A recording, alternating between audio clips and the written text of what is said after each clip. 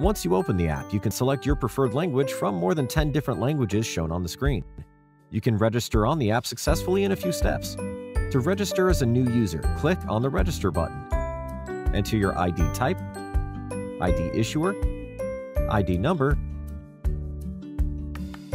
the ID expiration date. Then click on Next. Enter your personal details. Enter your full name in English. Your full name in Arabic is optional. Enter your email ID, your date of birth. Select your nationality. Select your country of residence. Select your municipality, your zone, your home address in Qatar. Select gender. Enter your employer, your expected income, your work address, your occupation, and click Next button. Now create a password and a PIN. Select your security question and enter the answer. Enter your password, retype the password, create a 4-digit PIN number. Read and accept terms of conditions and click on Create Profile.